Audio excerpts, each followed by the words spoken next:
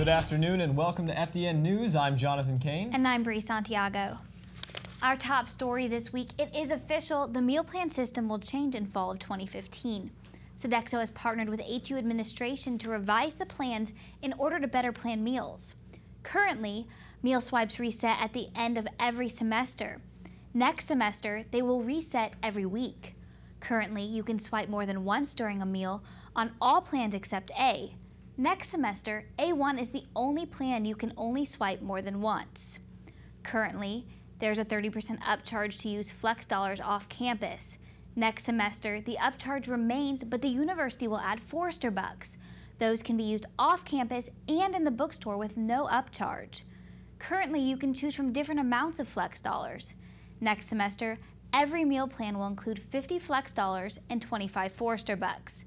The prices are similar for next year, but Sodexo has eliminated 6 meal plan options. The university held 3 focus groups made up of students and tried to include their feedback, but the students we talked to are still unhappy.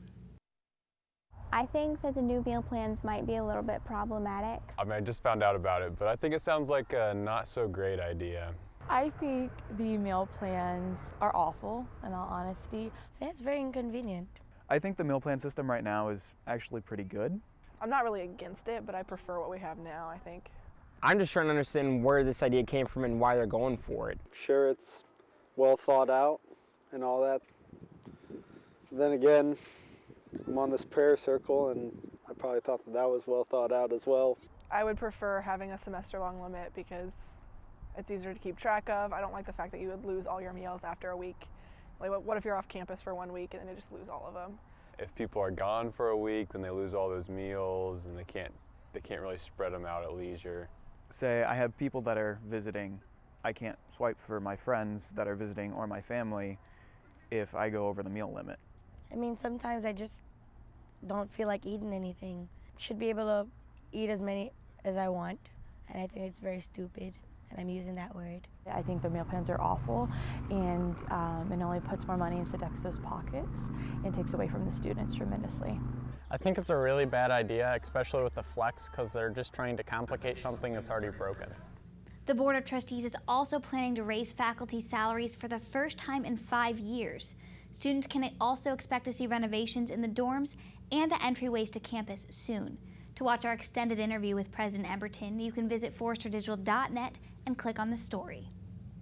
The primary elections are on Tuesday, and this year the city of Huntington has 4 Republican candidates for mayor, including the incumbent mayor, Brooks Fetters. FDN called and emailed all 4 candidates asking, what would you do for Huntington University? Incumbent Mayor Brooks Fetters was the only candidate to respond. Tell you what, Huntington University is a big part of the Huntington fabric. And I think as we move forward, the city and the university are always looking for ways to be partners collaboratively in helping make great kinds of amenities come to Huntington. Students are always engaged in helping put their print on what Huntington's going to become. And I look forward to seeing more of that happen. Fetters has served as the mayor of Huntington since 2011. For more information on where to vote, you can visit forresterdigital.net and click on this story. Last weekend, some students fought for the chance to have an original song played on Forrester Radio. The radio station partnered with SAB to put on the first annual Battle of the Bands. Participants were asked to send in a video of themselves performing an original song. Sam Jones, the station manager, then picked a handful of bands to perform live. The selected bands battled it out at the hub in front of their peers. This year's winner was Stephen Goot and Jacob Burr. We wanted to show the student body the artistry of their peers, and so that's what we originally sought for here for Forrester Radio. And it's just a great opportunity for Huntington University students to see their friends in a light that they might not normally. Some of these acts are not people that you see for Joyful Noise or anything like that. There's people who might just play in their room or something. So we're really excited to just kind of see some people just maybe come out for the first time or get their big break. Stephen and Jacob will get to record their winning song with Forrester Radio. The semester is ending and summer vacation is just around the corner. But for many students, summer won't be a vacation. We talked to several students to find out their plans for this summer. Over the summer, I'll be interning with Veritas Community Church in Columbus, Ohio. It's a worship arts internship, so I'll be working mainly with the worship program, but I'll also be doing a lot of community outreach type stuff. I am doing a personal training internship at Club 24 Fitness in Kokomo. I'll be volunteering at the local cat shelter for 2 months, and I absolutely love kittens. And I'm going to work with the wounded little kittens. They take up all the sides of the roads, so I'm going to really enjoy that because I love cats.